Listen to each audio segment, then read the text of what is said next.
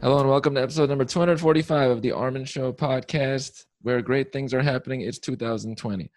Here we are with Dr. Sarah Rose Cavanagh, who wrote Hivemind, the book I've been reading recently, talked about the new science of tribalism in our divided world.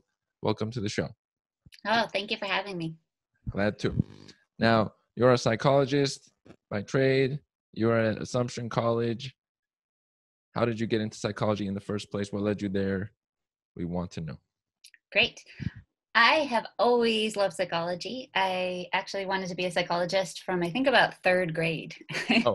I used to watch TV shows, and as I got older, kind of inappropriate TV shows and movies, and there was always the psychologist trying to puzzle everything out, whether they were working with police or whether they were in therapy. And I was just always engaged by those ideas and really interested, and took a pretty straight path. I think took AP Psych in high school, psychology as my undergraduate major, and then into my PhD program and beyond. Mm-hmm. This is cool. You did your PhD at Tufts University. What was your research most on, and how did you get into specifically emotions and emotion regulation? I worked with Dr. Lisa Shin, and her research was focused on the neuroscience of post-traumatic stress disorder. And so she did a lot of research studying people who had been through a trauma, some who had then developed post-traumatic symptomatology, and some who were well, continuing after the trauma. And she wanted to understand what was going on at the level of the brain that could help us understand what put some people at risk and some people not. And so we would have people do measures of attention and emotion while they were in the fMRI scanner and compare their brain function. I loved that research, but I was really focused on teaching. I loved teaching and taught 9 courses before I graduated from my doctoral program. And I didn't see an easy path to doing neuroimaging at a small liberal arts college where I could do a lot of teaching. And so I started in my postdoctoral research to focus more on healthy emotion regulation, where I could study people's behavior and people's experiences rather than their brain function. That's cool. Now, one thing that comes to mind first when I was seeing that emotion regulation, when you see society, I want to always go broad. When you look at society, how healthy is our society emotionally? Yeah, that's a big question. When you talk to people, I don't have data on changing emotions over time, but certainly talking to friends and colleagues and students, it does seem like we're in kind of an emotional soup right now, and emotions are running high, and more negative emotions than positive emotions. And in the book, I argue that maybe one thing that could help us is better emotion regulation, better focus on reframing, having less fear, less moral outrage, and more productive emotions. Mm-hmm. I like that you represent, the book is called Hivemind. Bees are in a hive, but it's only honeybees that are the ones that work in a way that we do. Other bees are more, they battle each other in some form. They're not really as friendly, but we're like a collective consciousness. Is that what the hive mind represents? Yes, I think the metaphor of the hive mind works on a couple different levels. One, as you're suggesting, that we sometimes can synchronize with each other, that we can behave in ways that bear some similarity to other social animals, especially the social insects. And I think you can see this across a lot of different human experiences and behaviors. It also, I think, operates on the level of we decide together sort of collectively as a society and as smaller in-groups within a society, what is important, what is true even. And so we think collectively as well. And we follow social norms about how you're supposed to behave. And a lot of this, we just absorb from the culture. And I think that that's when you see hive mind referenced, on Twitter and social media, people will directly query the hive mind. They'll say, hey, hive mind, What do you know about this fact or that fact? And we don't operate in isolation. And so I think that it can operate on multiple levels. It made me think of how on the internet it really proved this point that very quickly, like words are being made more quickly now than they were before, or social phenomenon or a new dance or whatever is very quickly becoming, you don't know that? We just created it. Now you should know that, some percentage. And then I like that you said that in the book, like if once 25% of a group picks up on something, it's thought to be a normal thing, and then people join in. That's the tipping point. Yes, it seems to be, a certain tipping point. Ed Yong wrote a wonderful article for The Atlantic on that tipping point based on research on that matter. And you can see it happen in how, something that was unacceptable suddenly becomes acceptable. Like Ed uses the example of the legalization of marijuana, that it just seemed to cascade. It was, it seemed like far-fetched that we would get there. And then all of a sudden, all like dominoes, all of these states started legalizing it. Would you say that this relates to the fact like writing is there's a lot of value in writing, and then telling a story, if you create a story from scratch and then repeat it and there's narrative and you keep passing it on to people, you've created a scenario that now after a while it passes on to enough people, you basically made a thing, you made a reality that was not there before. Right. I think stories are tremendously powerful, and a lot of why they're so powerful is because they're so transmissible from one across the hive mind, from one human being to another. And so I absolutely agree with that. Mhm. You talk about neural synchrony in the book and people synchronizing with one another. Are there any examples of that you have seen in research or that you have done where people are connecting in some form, almost telepathically? I don't know about telepathically, but it does feel eerie sometimes, the extent to which one person has an idea and then someone else has the same exact idea. My favorite research in this area is by Talia Wheatley, and she's at Dartmouth. She does really interesting studies of MBA students who start a program together, and they're up in New Hampshire and they're kind of in a small community, and they travel together as a cohort over several years. And she's taken to studying them forming social networks in real time and looks at their brain function. And she and her colleagues have some really fascinating studies showing that you can statistically predict who's friends with whom, based on how their brain reacts to YouTube little clips, and that you can even statistically predict who is friends of friends, because their brain activity in response to these clips is less similar than the friends, but it's kind of one step above, one step apart. And so that's some of my favorite research on neural synchrony. But you can see synchronization happen. It happens a lot with music. So it happens in chorus, and when people are singing together, people rowing together, laughing together, and we tend to mirror each other. Our facial expressions, our postures, our all sorts of things. Mm-hmm. I noticed this most heavily in recent social media app TikTok, where people will do a dance, then 500,000, 5,000 people do the exact same dance to the same music.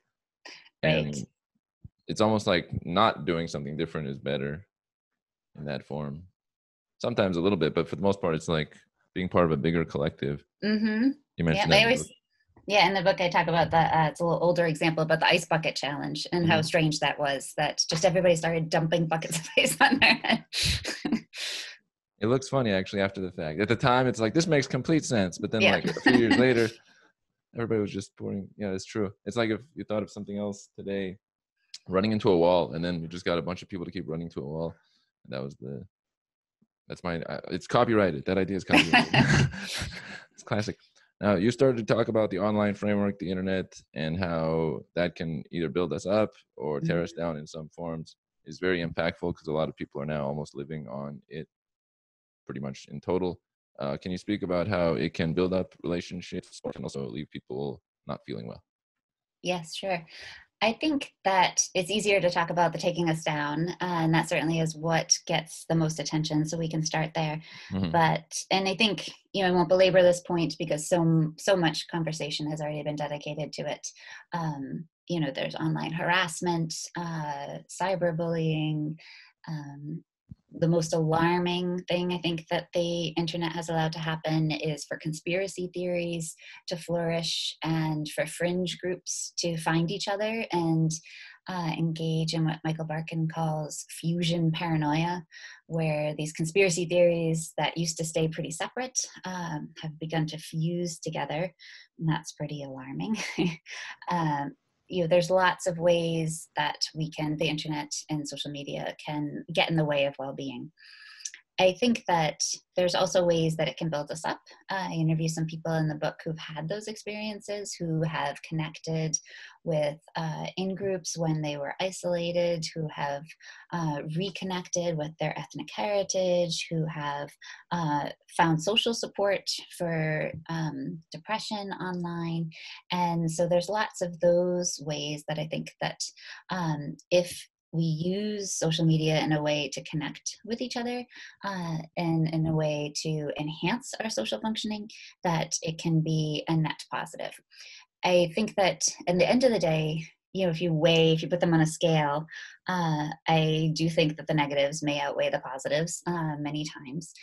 But I think that spending so much time talking about all of the negatives belays the fact that it's not going away. I don't think we're going to cancel the internet, right?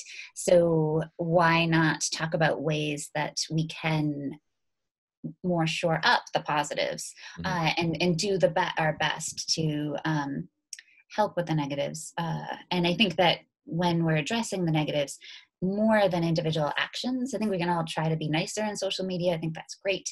But really, we're going to need the help of the platforms themselves, that they're not regulating, especially when it comes to things like conspiracy theories, that what needs to happen is, Facebook and YouTube and all the rest, they need to be addressing these issues from a much larger perspective than one-by-one actions can do.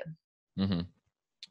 Does it relate at all that, like, if something really bad happens in your life, the fear of that, it was always bigger psychologically because that would like end your life versus like finding berries in the wild. There's a positive, but you might find them tomorrow. It's not as big of a deal. Is that why the negative is way more weighted than the positive? Yeah, that's an interesting perspective. I think that for sure, that's true of negative versus positive emotions in general, right? Our negative emotions probably evolved, as you're saying, to get us away from danger or contaminants or things that could be life-threatening, whereas the positive emotions cause us to seek out social connection and new opportunities and creativity, which is all wonderful, but and great guess. is probably going drive a lot less of behavior. It's going to be, as you're saying, less impactful.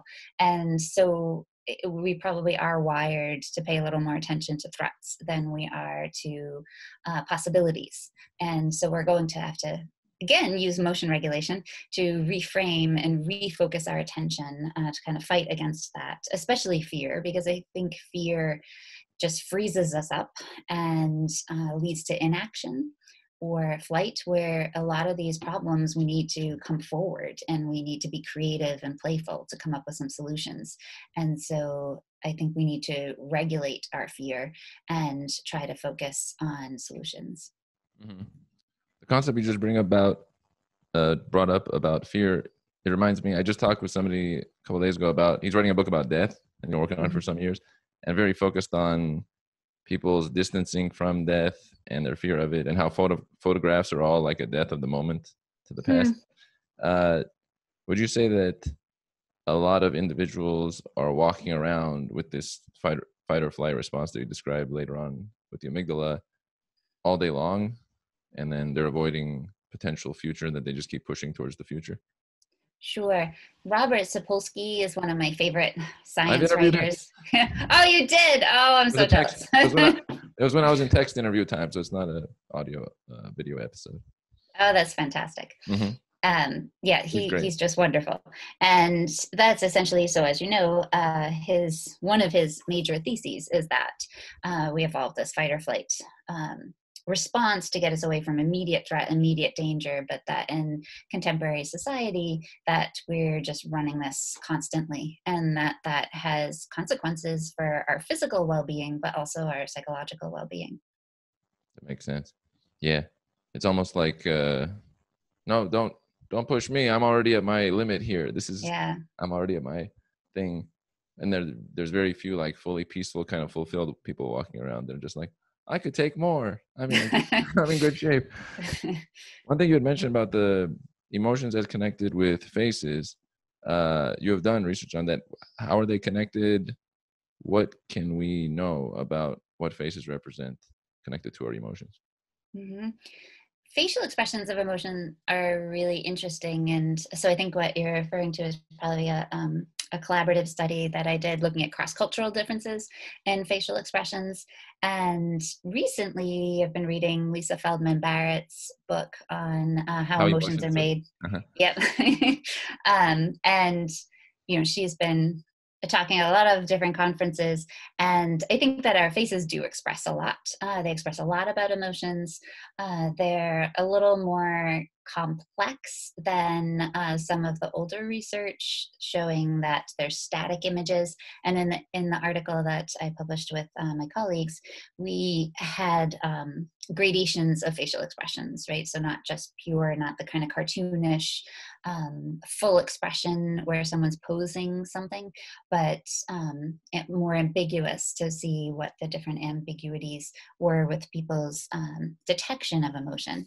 And so I think that we do communicate using our faces quite a lot. We communicate our emotions, but the story is getting a lot muddier, I think, as we gather more and more data about how good we are or aren't at reading each other's emotions using our faces.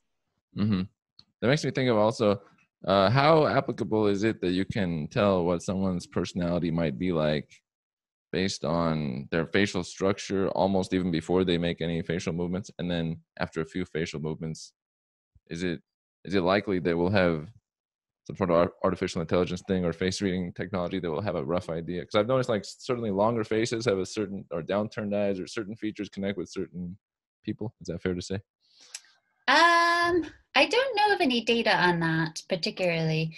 And I think first impressions are really interesting. They can tell us a lot, but then also with first impressions are a lot of our biases and assumptions about people based on gender and race and things like that. So I'd be a little wary of using that as a method of judging what a person's going to be like. That's a good point. Right. It doesn't really give them as much room if you already have this idea Mm-hmm. beforehand. That's true. In one section of the book called Hacked, which is great, you talk about the people who are vulnerable among all of us. Who is the group, or who are the groups that are the most vulnerable among us, and why is that they are Mm-hmm. vulnerable? Right. So in that chapter, I try to pay respect to the fact that that a lot of people feel that social media hasn't been a net positive in their lives, and try to take the lens of who may be more resilient and who may be more vulnerable. And the data so far, against early days, but the data so far seem to indicate that people who are already really have a tendency to do a lot of social comparison, to kind of compare themselves to others, people who are more focused on appearance, people who are more likely to be susceptible to fear of missing out, to feel left out or abandoned for other personality reasons, that these personality traits may cluster together and make some people more vulnerable to the ill effects of social media than others. I think in terms of things like conspiracy theories, people who are socially isolated, who also feel like they've been given a short shrift at life, those people may have this attraction toward these systems of meaning that kind of confirm their worldview. And so I think we need to take a look at these sorts of vulnerabilities and perhaps have special interventions for people. And but then there are groups that you might think will be more vulnerable, such as people who experience major depressive disorder or other anxiety problems, that these people may actually benefit more from social media than some people, because it's sometimes be easier to reach out for social support and to be socially engaged online than it is to do it face to face. And if people are isolated to their homes because of, again, depression or illness or something like that, social media can open this whole window to social interaction.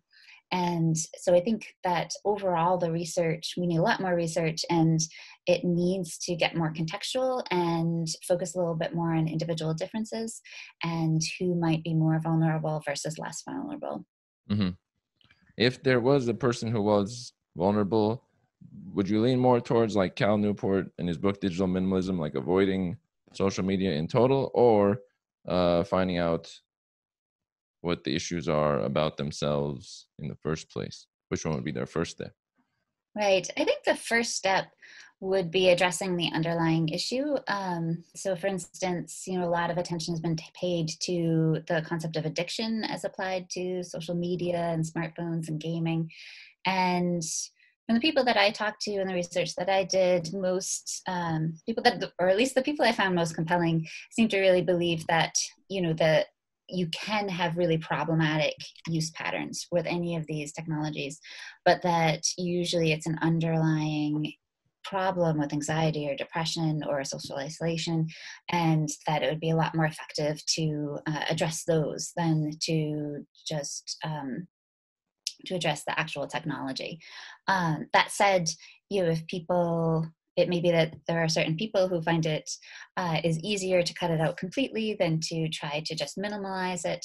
And because I think usually the healthiest approach is moderation, but for some people, a little bit may not be good. So I'm certainly not against addressing issues one by one. Mm-hmm. That makes sense. There's quite a few books on like avoiding social media that have come out this year and last year. Like, Yeah. get off of it, which is a theme. Now, at the end of the book, you have B lessons, which are lessons for Bs, which are us in the collective, and ways to respond to these issues. One of them I like definitely is building and supporting architectures of serendipity. I like serendipity and the variety of life, maybe entropy, if you will. Can you speak on that topic? Right. And so Cass Sunstein is an author of numerous books on conformity. And I read his book, #Networked. And that was his term, the architectures of serendipity. And he argues, which I found, again, very interesting, that part of the problem with social media is that sorry, it allows us to form, this concept of echo chambers. It allows us to use the algorithms and in ways that increasingly only expose us to ideas that we already agree with, and that we need to intentionally manufacture opportunities either societally or online that expose us to other people who we might not agree with, expose us to different ideas, different ways of living, different backgrounds, and that we can't just keep streamlining everything into what he calls the daily me, where you only see news and stories and ideas that you find appealing. Right. Yeah, it turns into like a repeated. It looks a little weird after a while if Google's like, this is exactly what you like, and then more of Yes. exactly what you like. There's no, you start to turn into like whatever that Thursday was that you started browsing the internet. That Thursday is repeated. You like this. That's kind of cool. Among some of the scientists you have read from or worked with, who are some individuals you have liked, and what did you like about what they do? Or any that stand out? Right. I think, let's see. Jim Cohn is someone I liked before I wrote the book. He's a friend of a friend and now sort of a friend. And he is a social neuroscientist, but his research has always been some of my favorite research in psychology and in neuroscience. And I had the benefit of interviewing him for the book. And his whole focus of his research is on why we hold hands. And he had this one early experience doing therapy with a veteran and his wife. And the wife held his hand through the therapy, and that just helped him through the therapy. And so then he turned that on its head and started asking, why do we do this? And his whole research program evaluates how, when our social others are present, our body and our brain calms down, even when we're under threat. And use this to develop a social baseline theory, which argues that the basic unit of humanity is not the individual, but the social, which is a very hive-mindy type of idea. and that when we separate people from each other, that is in itself a threat, in itself a cause for alarm. And so his research was some of the most interesting psychology research. And then I also interviewed Kelly Baker, who is a historian, and her academic work focused on the KKK in the 1920s. And she has a lot of really innovative ideas about how we address these in-group and out-group hostilities, how journalism needs to change and how they report racism, and on, she was the one who turned me on to some of the conspiracy theory work that I read, and how the internet has changed and worsened those conspiracy theories and hate groups. And so she was also one of my favorite interviewees. Mm-hmm. The conspiracy theory concept is similar to stories, but then taken into a category that's not maybe inspirational or like towards something of social progress in a way. Right. And I think the other thing that conspiracy theories do, I think they're compelling because they're stories. I think they're also compelling because they are systems of shared meaning. And so in that way, they almost have something more in common with religion. I think that they give people this, everything's connected and it makes sense. And, there's order to the universe. And I think that's part of their draw as well. Mm-hmm.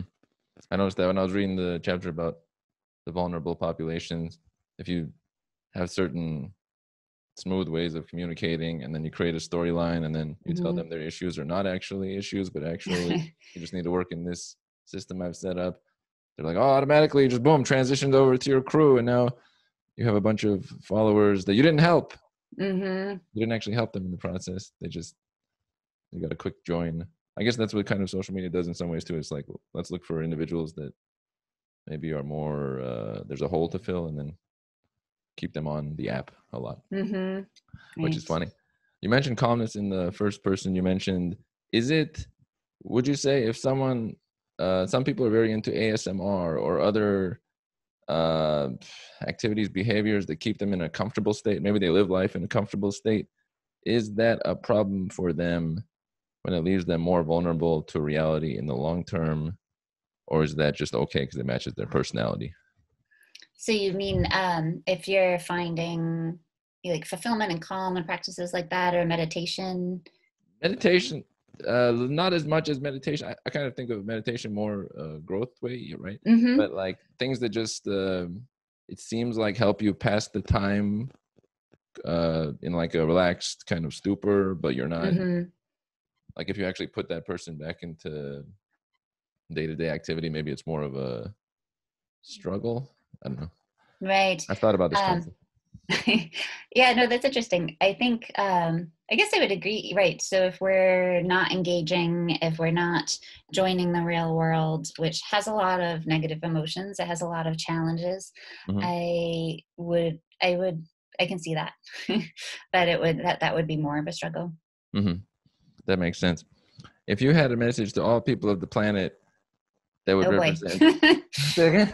I said, oh boy. Yeah. This is the 7.8 billion people. I need this megaphone. I keep talking about it, but I just need to, and then here's the megaphone. But what would you tell them about what you would want them to know of what you have learned? I think probably that, let me think for a second. Probably, one of the themes of the book has to do with the individual versus the collective. I try to make the argument that we need this precise balance between the two.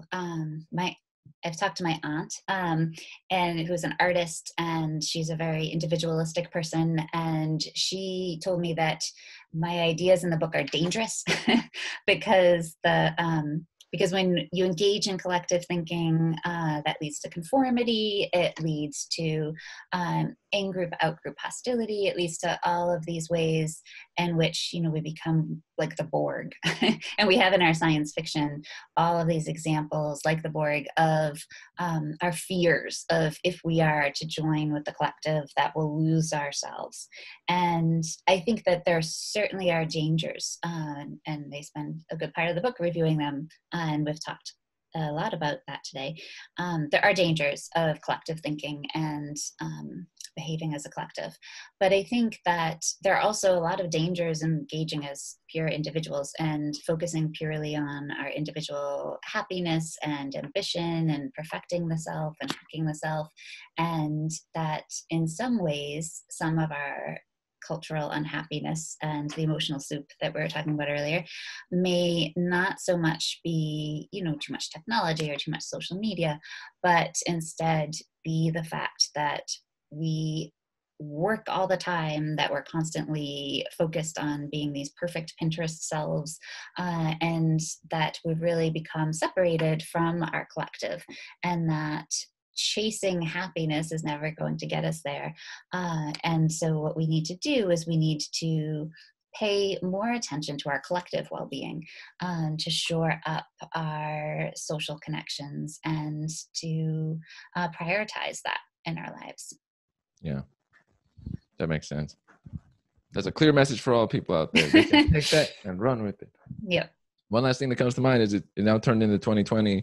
Do you look at the change in the decade? Do you see it as a psychological switch over to the next step? Do you like to use the new year as a springboard, or how do you think about it? Mm-hmm. Personally, I love to use the new year as a new springboard. And, I'm a college professor.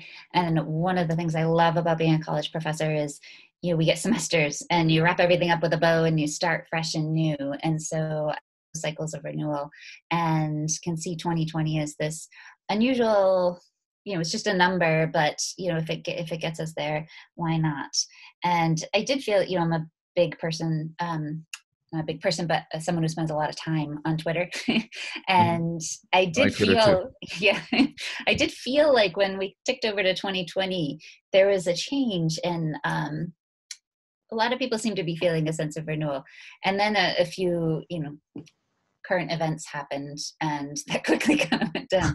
But maybe we can get back to it, because I think it would be great if we could use 2020 as a new starting point, a new relationship to each other and the world and social media. Mm-hmm. Warm nature between us. That's true. This is wonderful.